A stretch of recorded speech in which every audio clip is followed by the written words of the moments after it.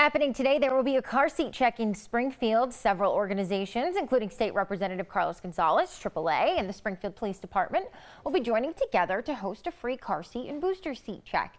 It's happening in Springfield, but people who live anywhere in Western Massachusetts are welcome to get their child's car seat checked today. The event will take place at the Northgate Plaza. That's located at 1985 Main Street in Springfield. It goes from 3 to 6 this evening.